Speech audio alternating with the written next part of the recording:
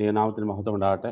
നമുക്ക് ഒന്നിച്ച് ഇങ്ങനെ ഒരു സിറ്റുവേഷനിൽ കൂടി വരേണ്ട ഒരു സിറ്റുവേഷൻ വരെ ആയി ലോകം എന്നുള്ളതാണ് നമുക്ക് ചിന്തിക്കേണ്ടതായിട്ടുള്ളൊരു കാര്യം.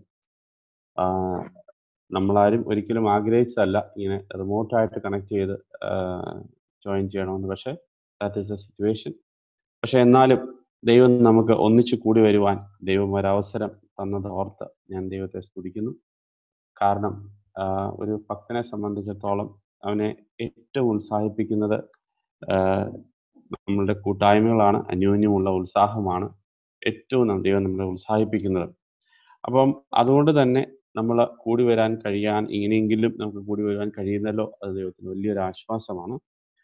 ഞാൻ ഇന്നലെ വൈകിട്ട് ഞങ്ങൾ ഒന്നിച്ച് കൂടി വന്നപ്പോൾ ഞങ്ങൾ ഒരു പാട്ട് കുഞ്ഞുങ്ങളുടെ അടുത്ത് പാടിയപ്പോൾ ഒരു പാട്ടിൻ്റെ ചരണത്തിൽ പാതാളമേ മരണമേ എന്നുള്ള ഒരു ആ പാട്ട് നമുക്കറിയാവുന്ന ഒരു പാട്ടാണ്. ആ പാട്ടിനകത്ത് ഒരു വാക്യം എന്നെ പിന്നെയും ഉത്സാഹിപ്പിച്ചു. അപ്പം അത് തൊട്ട് ഷെയർ ചെയ്യാൻ ഞാൻ ആഗ്രഹിക്കുന്നു.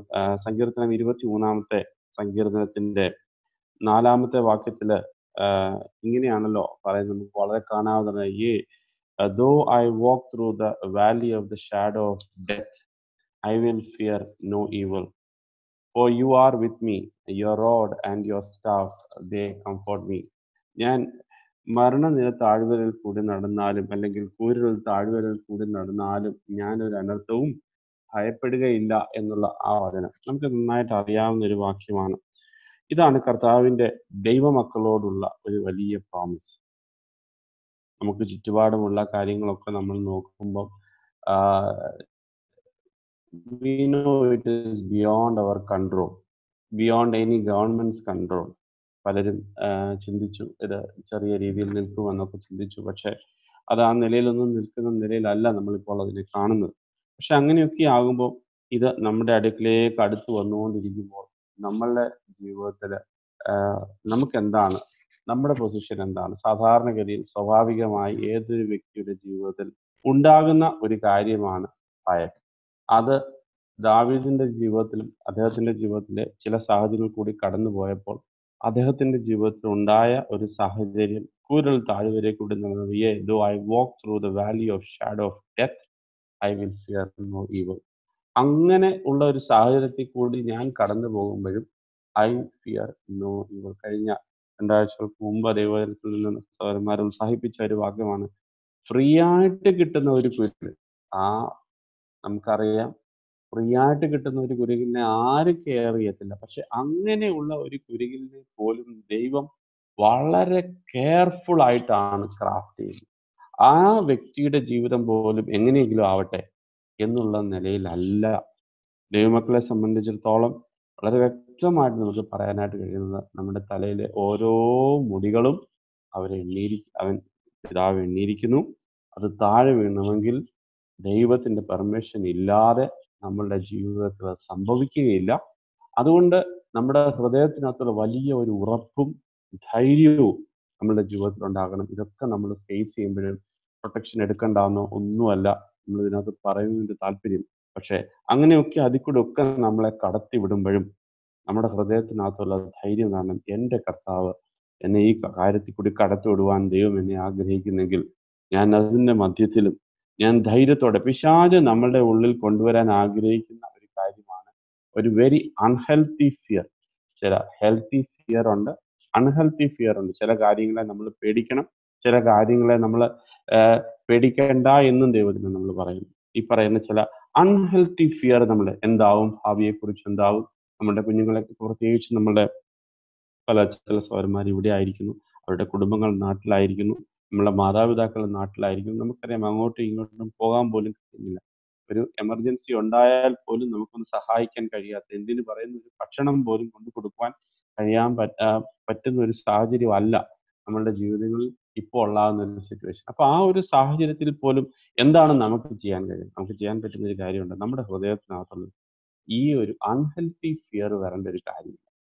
We need to be confident in the Lord. നമുക്ക് ദൈവത്തിനൊക്കെ പറയാൻ, കർത്താവേ ആ ഒരു ധൈര്യത്തോടു കൂടി എൻ്റെ ഹൃദയത്തിൻ്റെ ഉള്ളിൽ ഒരു ധൈര്യം ഈ ദിവസങ്ങളിൽ തരണമേ എന്ന് നന്നായിട്ട് ദൈവത്തിന് എടുക്കപ്പെടണം. ആ ഒരു സ്വസ്ഥത നമ്മുടെ ജീവിതത്തിൽ കണ്ടിന്യൂസ് ആയിട്ട് മെയിൻറ്റെയിൻ ചെയ്യുവാൻ ദൈവം നമ്മളെക്കുറിച്ച് ആഗ്രഹിക്കുന്നു ഈ ഒരു സാഹചര്യങ്ങളിൽ.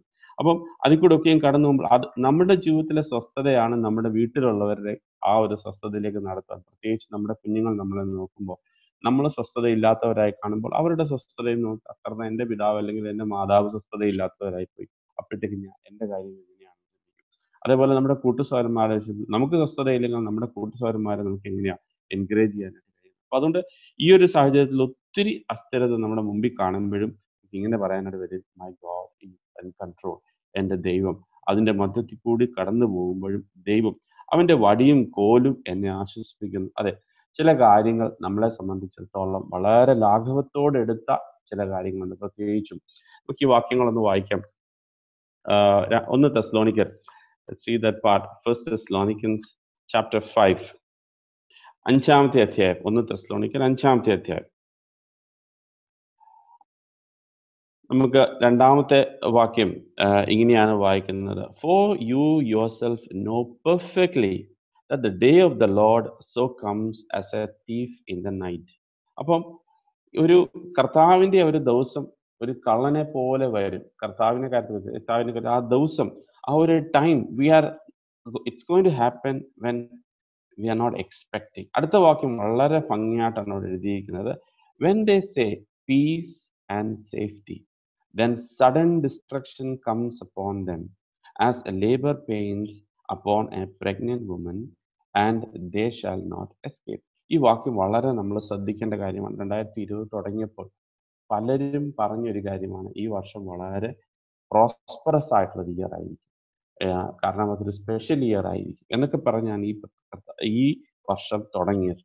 വളരെ സമൃദ്ധിയായിരിക്കും എന്നൊക്കെ. പക്ഷെ അങ്ങനെ നമ്മൾ ഒരു രീതിയിലും ഒരു പ്രശ്നങ്ങൾ നമ്മൾ അഭിമുഖീകരിക്കത്തില്ല, അല്ലെങ്കിൽ നമ്മുടെ മുമ്പിൽ ഇല്ല എന്ന് നമ്മൾ ചിന്തിച്ചുകൊണ്ടിരിക്കുമ്പോഴാണ് പെട്ടെന്ന് നമുക്ക് ഉടനെ ഇങ്ങനൊരു സിറ്റുവേഷൻ നമ്മുടെ ജീവിതത്തിൽ ഉണ്ടായത്.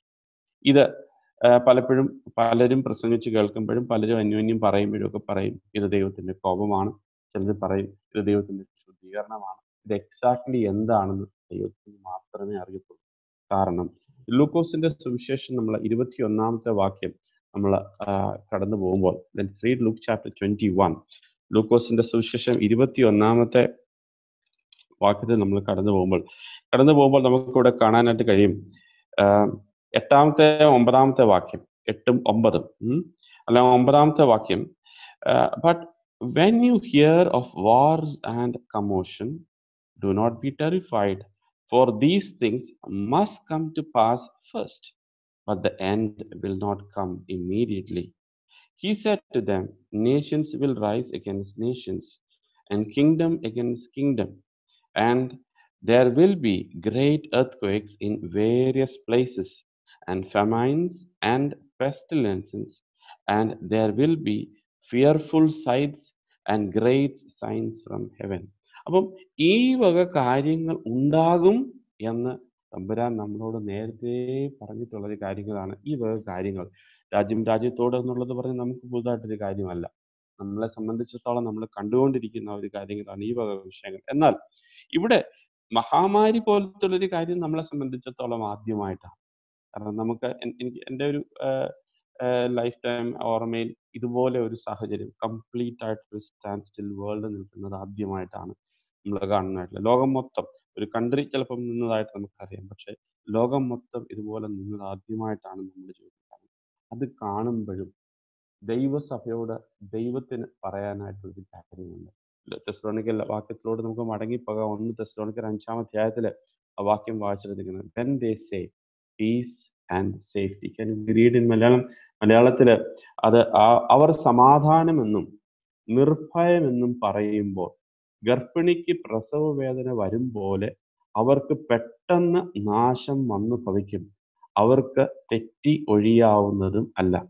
അവർ എന്നോട് ഉദ്ദേശിക്കുമ്പോൾ ദൈവമില്ലാത്ത ദൈവമക്കളെ അല്ല അവരോട് ഉദ്ദേശിക്കുന്നത്, അവർക്ക് എന്നാണ് ഉദ്ദേശിക്കുന്നത്. അപ്പോൾ അവിടെ ക്ലാസിഫൈ ചെയ്ത അടുത്ത വാക്യത്തിൽ പറയുകയാണ്, എന്നാൽ സഹോദരന്മാരെ, തൊട്ടടുത്ത വാക്യത്തിൽ, എന്നാൽ സഹോദരന്മാരെ, ആ നാൾ കള്ളൻ എന്ന പോലെ നിങ്ങളെ പിടിപ്പാൻ നിങ്ങൾ ഇരുട്ടിലുള്ളവരല്ല.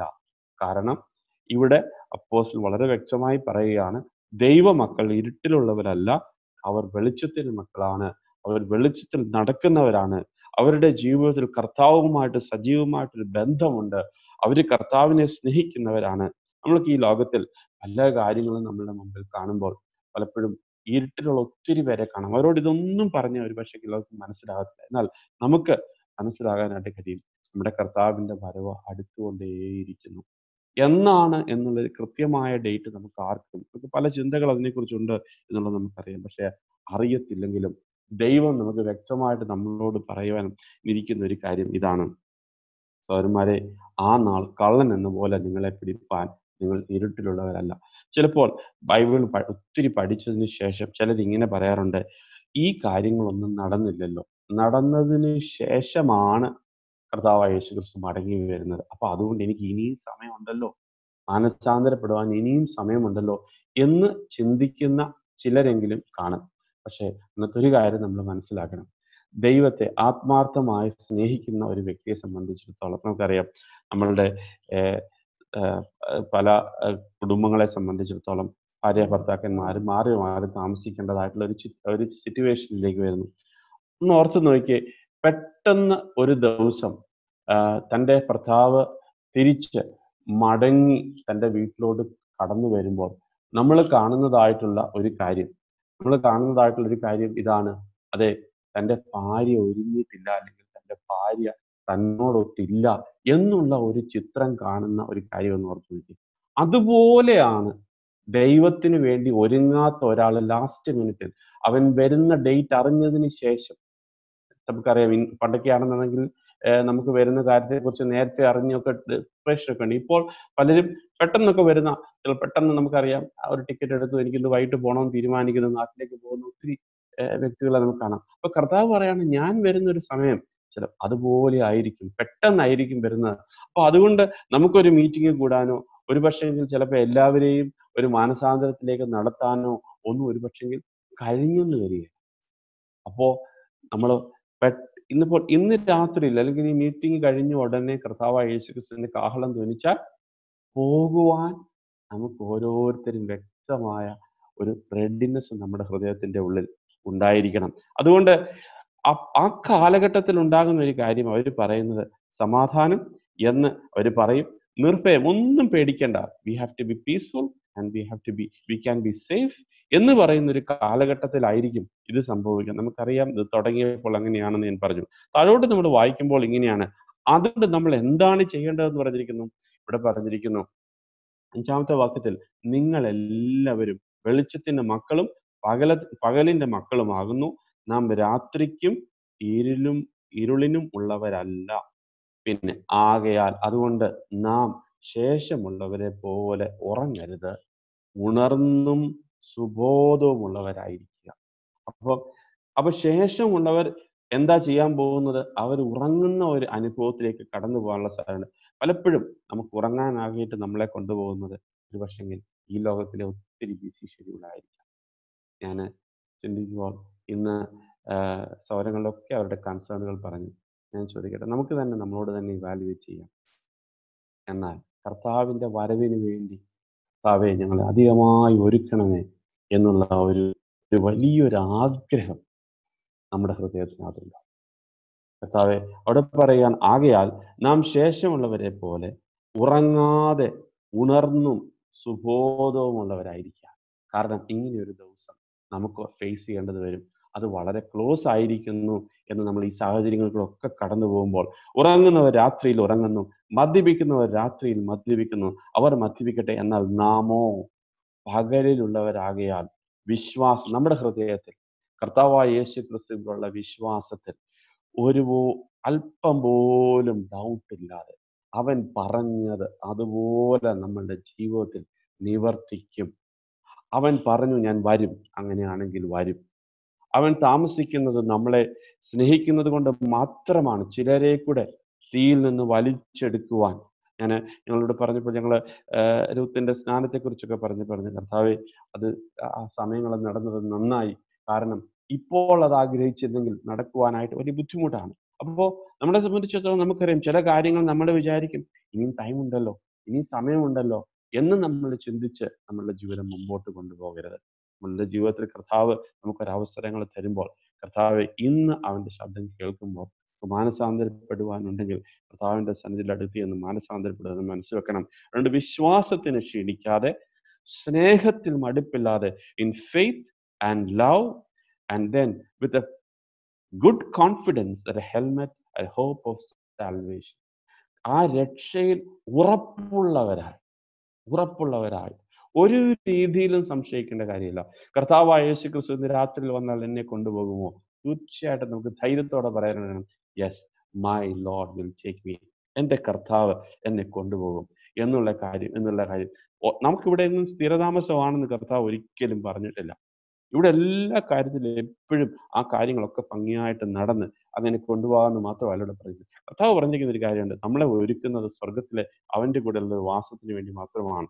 അപ്പോൾ പറഞ്ഞിരിക്കുന്നു, അടുത്ത ഭാഗം വളരെ ഇമ്പോർട്ടൻ്റ് ആണ്. വേഴ്സ് 10, 10ാമത്തെ വാക്യം ഇങ്ങനെയാണ് എഴുതിയിരിക്കുന്നത്.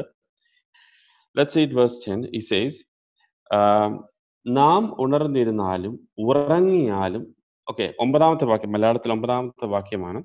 So verse 9, for God did not appoint us to wrath. ഇത് നമ്മൾ വളരെ നന്നായിട്ട് മനസ്സിലാക്കണം. ദൈവമക്കളെ കോപത്തിന് വേണ്ടി അല്ല വെച്ചിരിക്കുന്നത്. മനസ്സിലാവുന്നുണ്ടോ? ദൈവത്തിൻ്റെ ശിക്ഷയിൽ 2 കാര്യങ്ങളുണ്ട്. ഒന്ന്, ചില കാര്യങ്ങൾ നമ്മുടെ കുഞ്ഞുങ്ങളെ ശിക്ഷിക്കുന്നത് പോലെ ബാലശിക്ഷ കഴിക്കുന്ന ചില അവസ്ഥകളുണ്ട്. അതെപ്പോഴാണ് ബാലശിക്ഷ കഴിക്കുന്നത്? ബാലശിക്ഷ കഴിക്കുന്നത് നമ്മളെ മടങ്ങി വരേണ്ടതിനും നമ്മളുടെ ജീവിതത്തിൽ ചില കാര്യങ്ങൾ ക്രമീകരിക്കേണ്ടതിനുമായിട്ട് ബാലശിക്ഷ നമ്മളുടെ ജീവിതത്തിൽ ചെയ്യുന്നു. എന്നാൽ അത് ദൈവകോപമല്ല, അത് ദൈവത്തിൻ്റെ സ്നേഹമാണ്. ദൈവകോപം ആരുടെ മേലാണ്? ദൈവമക്കളുടെ മേലാണോ? അല്ല. അത് വ്യക്തമായി നമ്മുടെ ജീവിതത്തെ മനസ്സിലാക്കണം. അപ്പോൾ ദൈവകോപമാണെങ്കിൽ അത് നമ്മളെ ബാധിക്കുന്ന വിഷയമല്ല. അപ്പോൾ മനസ്സിലായല്ലോ? അപ്പോൾ നമ്മുടെ ജീവിതം അതുകൊണ്ട് പറയുകയാണ്, ആകയാൽ for God did not appoint us to wrath. അവന്റെ കോപത്തിനല്ല. അത് ചില കാര്യങ്ങൾ ദൈവ കോപത്തിൽ നിന്നുണ്ടാകുന്ന ചില വിഷയങ്ങളുണ്ട്. അത് ഏതാണ് എന്നുള്ളത് ഒരുപക്ഷെ നമുക്ക് വ്യക്തമായി പറയാൻ കഴിയത്തില്ലായിരിക്കാം. പക്ഷേ എന്നാൽ ദൈവകോപം ദൈവസഭയ്ക്ക് വേണ്ടിയുള്ള കാര്യമല്ല. എന്നാൽ ദൈവത്തിൻ്റെ ശിക്ഷണങ്ങൾ, ചില കാര്യങ്ങൾ നമ്മളുടെ ജീവിതങ്ങളിൽ ഉണ്ടെങ്കിൽ, ചില കാര്യങ്ങൾക്ക് ആവശ്യമെങ്കിൽ ബാലശിക്ഷ ദൈവം നമ്മളുടെ ജീവിതത്തിൽ അനുവദിക്കും. എന്നാൽ ഇവിടെ പറഞ്ഞിരിക്കുന്നു, God did not appoint us to wrath, but obtained salvation through our Lord Jesus Christ, who died. And to the extent we can say, ദൈവം ഒരു മകനെയും ഒരു മകളെയും മനുഷ്യ സൃഷ്ടി, ദൈവത്തിന്റെ സൃഷ്ടിയിൽ ഒന്നിനെ പോലും, ഒരു മനുഷ്യ സൃഷ്ടിയെ ദൈവത്തിന് അതുപോലെ നശിപ്പിക്കുവാൻ താല്പര്യമില്ല എന്നുള്ളത് വ്യക്തമാണ്. പക്ഷെ അങ്ങനെ പോകുന്നെങ്കിൽ അവന്റെ വ്യക്തിപരമായ സ്വാതന്ത്ര്യം, it is his personal decision that he needs to go to the hell or the eternal fire. പക്ഷെ ദൈവത്തിന് ഒരു വ്യക്തിയെയും അങ്ങനെ വിടുവാൻ താല്പര്യമില്ല എന്ന് ദൈവജനം പറയുന്നു. God did not appoint us to wrath, but to obtain salvation through our Lord Jesus Christ, who died for us, that whether we awake or sleep, എന്ന് പറഞ്ഞാൽ ജീവിച്ചിരുന്നാലും മരിച്ചാലും we should live together with him. ഇവിടെ ആയിരിക്കുമ്പോഴും പ്രിയ സഹോദരങ്ങളെ, നിത്യജീവൻ എന്ന് പറയുന്നത് മരിച്ചതിന് ശേഷം ലഭിക്കുന്ന ഒരു കാര്യമല്ല എന്ന് നമ്മൾ പല ദിവസങ്ങളിലും നമ്മളത് പറഞ്ഞു. നിത്യജീവൻ എന്ന് പറഞ്ഞാൽ വീണ്ടും ജനനത്തിൽ ആയ ഒരു ദൈവ പൈതലിന്റെ ജീവിതത്തിൽ വീണ്ടും ജനിക്കുന്ന ദിവസം തൊട്ട് അവൻ എൻജോയ് ചെയ്യാൻ പറ്റുന്ന ഒരു കാര്യമാണ് നിത്യജീവൻ. ഇപ്പോൾ ആ കർത്താവിൻ്റെ കൂടെ അനുഭവത്തിൽ അത് ഇവിടെ ആയിരുന്നാലും ഈ ലോകവാസം വിട്ട് അവൻ്റെ കൂടെ പോയി ആയാലും, കർത്താവേ ഞാൻ അതിൽ സന്തോഷിക്കുന്നു, ഞാൻ അവൻ്റെ കൂടെ വാസം ചെയ്യുന്നു. പൗലോസൊക്കെ പറയുന്നത് ഇങ്ങനെയാണ്, വിട്ടുപിരിഞ്ഞ് അവനോടുകൂടെ ആയിരിക്കുന്നതാണ് എനിക്ക് ഏറെ ഇഷ്ടം. It is more easy for me. ഇന്ന് പകല് നമ്മൾ ദൈവത്തിന് ഒരു പക്ഷെങ്കിൽ ഇവിടുത്തെ ദുരിതം കൊണ്ട് എങ്ങനെയെങ്കിലും ഇട്ടേച്ച് പോകാം എന്ന് ചിന്തിക്കുന്നവരുണ്ടായിരിക്കാം. പക്ഷെ ദുരിതം കൊണ്ട് മാത്രമല്ല, അവനോടുള്ള സ്നേഹം കൊണ്ട്, കർത്താവേ I want to B with him. കരച്ചിലില്ലാത്ത ആ ഒരു നാട്ടിലായിരിക്കാനാണ് എനിക്ക് യഥാർത്ഥത്തിൽ ഏറ്റവും ആഗ്രഹം. പക്ഷെ ഇവിടെ ആയിരിക്കുന്നത് നമ്മളെ സംബന്ധിച്ചിടത്തോളം ചില കാര്യങ്ങൾ നിർവഹിക്കാനും ചില കാര്യങ്ങൾ ചെയ്തെടുക്കുവാനും ദൈവം നമ്മളെക്കുറിച്ച് ആഗ്രഹിക്കുമ്പോൾ, കർത്താവേ എൻ്റെ വേല തികച്ചു പോകുവാൻ ദൈവം എന്നെ സഹായിക്കണമേ. ലൂക്കോസിന്റെ സുവിശേഷം 21 മടങ്ങി വരുമ്പോൾ അവിടെ പറയുന്നൊരു കാര്യം ഇങ്ങനെയാണ്. ലൂക്ക് ചാപ്റ്റർ 21, ലൂക്കോസിന്റെ സുവിശേഷം 21 വാക്യം. അവിടെ നമ്മൾ പറയുന്നത് ഇങ്ങനെയാണ്. 17 വാക്യത്തിൽ ഇങ്ങനെ പറയുന്നു, and you will be hated by all for my names sake. പലരും നമ്മളെ പകയ്ക്കുന്ന ഒരു ദിവസമുണ്ട്. ആൻഡ് ദെൻ പക്ഷേ 18ാമത്തെ വാക്യം, വേഴ്സ് 18, 12ാമത്തെ വാക്യത്തിൽ, നിങ്ങളുടെ തലയിലെ ഒരു രോമം പോലും നശിച്ചു പോകയില്ല താനും. മനസ്സിലാകുന്നുണ്ടോ? അതാണ് ഞാൻ പറഞ്ഞത്, ദൈവമക്കൾ ഒരു സ്പെഷ്യൽ പ്രൊട്ടക്ഷന്റെ കീഴിലാണ്. ഹല്ലേലൂയ. അത് നമ്മൾ വ്യക്തമായിട്ട് നമ്മുടെ ജീവിതത്തിൽ മനസ്സിലാക്കണം. എന്നാൽ ദൈവത്തിന്റെ കോപത്തിന് വേണ്ടി അല്ല നമ്മൾ. ഇപ്പൊ ഈ ലോകത്തിൽ പല കാര്യങ്ങളും നടക്കുമ്പോൾ അതിന്റെ മധ്യത്തിൽ നമ്മളുമായിരിക്കുമ്പോൾ നമ്മളും അതിന്റെ ഭാഗവാക്കാക്കുന്നു. പക്ഷെങ്കിൽ ദൈവത്തിൽ നമ്മോടുള്ള പ്രൊട്ടക്ഷനെ കുറിച്ച് ഇങ്ങനെയാണ് പറയുന്നത്. ഇവിടെ പറഞ്ഞിരിക്കുന്നു, but not A hair of your head shall be lost. പക്ഷെ നമ്മുടെ ജീവിതത്തിൽ ഉണ്ടാകേണ്ട ഒരു കാര്യമുണ്ട്, by your patients possess your souls. 19ാമത്തെ വാക്യം, നിങ്ങൾ ക്ഷമ കൊണ്ട് നിങ്ങളുടെ പ്രാണനെ നേടും. ഈ കാര്യങ്ങൾ കൂടെ ഒക്കെ കടന്നു പോകുമ്പോൾ ദൈവം നമ്മളെക്കുറിച്ച് ആഗ്രഹിക്കുന്ന ഒരു കാര്യമുണ്ട്, നമ്മുടെ ജീവിതത്തിൽ ഒരു ഒരു പേഷ്യൻസ്, ഒരു എൻഡ്യൂറൻസ് ഉണ്ടായിരിക്കണം. എൻഡ്യൂറൻസ് ഉണ്ടായിരിക്കണം. കുഞ്ഞുങ്ങളാണെങ്കിൽ അവരുടെ പഠിത്തത്തെക്കുറിച്ച് വളരെ കൺസേൺഡ് ആണ്. They are so much engrossed in there studies, in their assignments and everything. But what I want to ask is, now, are we having that perseverance to love the Lord? കർത്താവിനെ സ്നേഹിക്കുന്ന കാര്യത്തിലുള്ള ഒരു perseverance എവിടെ നിൽക്കുന്നു? അദ്ദേഹം കർത്താവ് യേശുക്രിസ്തു വാദം ചെയ്തപ്പോൾ 34ാമത്തെ വാക്യത്തിൽ, ലൂക്ക് ചാപ്റ്റർ 21 വേഴ്സ് 34, നമ്മളെക്കുറിച്ചും ചേർത്ത് നമുക്ക് ആ വാക്യത്തിൽ ചിന്തിക്കാം. But take heed. ഈ 34ാമത്തെ വാക്യത്തിൽ ഇങ്ങനെയാണ്, അതേ അധ്യായത്തിൽ പറയുന്നത് ഇങ്ങനെയാണ്, but take heed four to your self lust your hearts be weighed down with carousing, drunkenness and cares of this life. നിങ്ങളുടെ ഹൃദയം അതിഭക്ഷണത്താലും മദ്യപാനത്താലും ഉപജീവന ചിന്തകളാലും ഭാരപ്പെട്ടിട്ട് ആ ദിവസം നിങ്ങൾക്ക് പെട്ടെന്ന് കണി പോലെ വരാതിരിപ്പാൻ സൂക്ഷിച്ചുകൊള്ളുവിൻ. അല്ലെങ്കിൽ പറഞ്ഞിരിക്കുന്നു, for it will come as A snare on those, കെണി പോലെ വരാതിരിപ്പാൻ സൂക്ഷിച്ചുകൊള്ളണം. But it will come as A snare on those who dwell on the face of the whole earth. പക്ഷെ നമുക്കതൊരു സ്നേർ ആണ്, അല്ലെങ്കിൽ നമുക്ക് അങ്ങനെയാണെന്നല്ല ദൈവം പറയുന്നത്. കാരണം നമ്മൾ every day we are watching, every day we are looking forward to. നമ്മൾ എല്ലാ ദിവസവും ദൈവത്തിന്റെ വരവിനെ നോക്കി പാർക്കുന്ന, എല്ലാ ദിവസവും രാവിലെ എഴുന്നേൽക്കുന്ന, കർത്താവേ രാത്രി കർത്താവ് വന്നില്ല, അതുകൊണ്ട് പുതിയൊരു ദിവസം കൂടെ എനിക്ക് തന്നു, ഇന്ന് ഞാൻ കർത്താവിനെ നോക്കി പാർത്ത് ജീവിക്കുവാൻ ഞാൻ ആഗ്രഹിക്കുന്നു എന്നുള്ളൊരു ഉത്സാഹത്തോടു കൂടിയാണ് പുതിയൊരു ദിവസത്തിലേക്ക് നമ്മൾ ഓരോരുത്തരും പ്രവേശിക്കേണ്ടത്. അപ്പോൾ ഇന്ന് നമ്മളോടുള്ള ചോദ്യം ഇങ്ങനെയാണ്, ആർ വി വെയ്ഡ് ഡൗൺ? നമ്മളതിന് ഒത്തിരി ഭാരപ്പെട്ടിരിക്കുകയാണോ? എന്തോ ചെയ്യും, എൻ്റെ ഭാവിയെക്കുറിച്ച് ഞാൻ എന്ത് ചെയ്യും? അല്ലെങ്കിൽ അറിവി ഈ ലോകത്തിലെ ഒരു പക്ഷേ നമ്മളിവിടെ ഏറ്റവും കൂടുതലും നമുക്കുണ്ടാകുന്ന രണ്ട് കാര്യങ്ങൾ, ഒന്നുകിൽ അതിഭക്ഷണം, മദ്യപാനം. I don't think any of us R into that. പക്ഷേ നമുക്കുണ്ടാകുന്ന രണ്ട് കാര്യത്തിൽ ഇതാണ്, അതിഭക്ഷണം, ഉപജീവന ചിന്തകൾ. നമ്മളുടെ ജോലിയെക്കുറിച്ചുള്ള കൺസേൺസ് ഇങ്ങനെ ഭാരപ്പെട്ടിട്ട് അതിനെക്കുറിച്ച് ചിന്തിക്കേണ്ടെന്നൊന്നുമല്ല. We have to worry, we have to think about it, yes, but R we have to B worrying about it? No.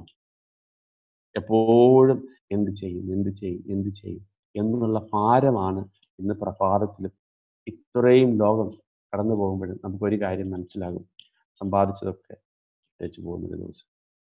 ജീവിതം നിലനിർത്താനായിട്ട് ഒത്തിരി ശ്രമിക്കുന്ന, ഒത്തിരി കാര്യങ്ങൾ ചെയ്തിട്ട് നിലനിർത്താൻ പറ്റാതിരിക്കുന്ന ഒരു സാഹചര്യത്തിൽ കർത്താവിൻ്റെ പറയുന്ന വാക്കുകളൊക്കെ വളരെ വ്യക്തമായതിൻ്റെ വില നമ്മൾ മനസ്സിലാക്കണം. കർത്താവ് പറയാണ്, നമ്മുടെ ഹൃദയം അതിഭക്ഷണത്താലും മദ്യപാനത്തിൽ നിന്നുള്ള വാക്ക് ഞാൻ ഇപ്പോൾ ഇവിടെ അങ്ങ് വിടുകയാണ്. നമുക്ക് ഒരു പക്ഷേ അത്രയും ആപ്ലിക്കബിൾ അല്ലായിരിക്കാം. അങ്ങനെ ആരെങ്കിലും ആണെങ്കിൽ, ഈ ലോകത്തിലെ വെറുക്കുത്തുകളിൽ ആരെങ്കിലും, ഇന്ന് കേൾക്കുന്ന ആരെങ്കിലും ലോകത്തിലെ വെറുക്കൂത്തുകളിൽ സമയം കളയുന്നവരാണെങ്കിൽ, വിശ്വാസിയായിട്ടും പലപ്പോഴും കഴിഞ്ഞ ദിവസങ്ങൾ നമ്മുടെ മധ്യയിലുണ്ടായ സാറന്മാർ ചിന്തിച്ചൊരു വാക്യമാണല്ലോ, നോഹയുടെ കുഞ്ഞുങ്ങൾക്ക് ആർക്കും ദൈവത്തിന്റെ സാന്നിധ്യം ഒരു ബോറിംഗ് ആയിരുന്നില്ല. നമുക്ക് ബോറിംഗ് ആയി തീർന്നുവോ? നമുക്ക് ബോറിംഗ് ആയി തീർന്നെങ്കിൽ പിന്നെ നമുക്ക് നമ്മോട് തന്നെ ചോദിക്കാം, ഉപജീവന ചിന്തകളാൽ എന്ത് തിന്നും, എന്ത് കുടിക്കും, എങ്ങനെയായിരിക്കും ഭാവി എന്നതിനെ കുറിച്ച് ഭാരപ്പെട്ടിട്ട് നമുക്ക് കർത്താവിനെ കുറിച്ച് ചിന്തിക്കാൻ പോലും നേരമില്ല. ബൈബിൾ വായിക്കാൻ നമുക്ക് നേരമില്ല. കർത്താവിൻ്റെ കൂടെ അല്പനേരം ഇരിക്കാൻ നേരമില്ല. കാരണം load of things comes in our mind. ഇവിടെ പറഞ്ഞിരിക്കുന്നു, ആ ദിവസം നിങ്ങൾക്ക് പെട്ടെന്ന് ഒരു സ്നേർ പോലെ, ഒരു കെണി പോലെ വരാതിരിപ്പാൻ സൂക്ഷിച്ചു കൊള്ളുവീൻ. അതുകൊണ്ട് നമ്മൾ എന്ത് ചെയ്യണമെന്ന് കർത്താവ് പറയും? കർത്താവ് പറയുന്നത്, watch therefore and pray always that you may be counted worthy to escape all these things that will come to pass and stand before the Son of Man. കർത്താവിന്റെ മുമ്പിൽ അതുകൊണ്ട് ആകയാൽ ഈ സംഭവിപ്പാനുള്ള എല്ലാറ്റിനും ഒഴിഞ്ഞു പോകുവാനും മനുഷ്യപുത്രന്റെ മുമ്പിൽ നിൽപ്പാനും നിങ്ങൾ പ്രാപ്തരാകേണ്ടതിന് സദാകാലവും ഉണർന്നും പ്രാർത്ഥിച്ചും കൊണ്ടിരിപ്പീൻ. ഹല്ലേലൂയ. നമ്മൾ ഈ സാഹചര്യത്തിൽ പേടിക്കണമെന്നോ ഭയപ്പെട്ടിട്ട് നമുക്ക് എന്തോ ചെയ്യണമെന്ന് അറിയാൻ വയ്യാതെ വിവിധ സ്ഥലങ്ങളിലായിരിക്കുന്നു, വിവിധ സാഹചര്യങ്ങളിലായിരിക്കുന്നു എന്നൊന്നുമല്ല തമ്പുരാൻ പറയും. He says, not a hair of your head shall be lost. That is his promise. അത് എൻ്റെ പ്രോമിസ് ഒന്നുമല്ല, പറയുവാൻ കഴിവുള്ള കർത്താവ് പറയുകയാണ്, not a hair of your head shall be lost. അത് കർത്താവിൻ്റെ പ്രോമിസാണ്. അവൻ്റെ പ്രോമിസ് അങ്ങനെയാണെങ്കിൽ നമ്മളോടുള്ള സൈഡിൽ നിന്ന് ദൈവം നമ്മളോട് ചോദിക്കുക, വാച്ച് therefore.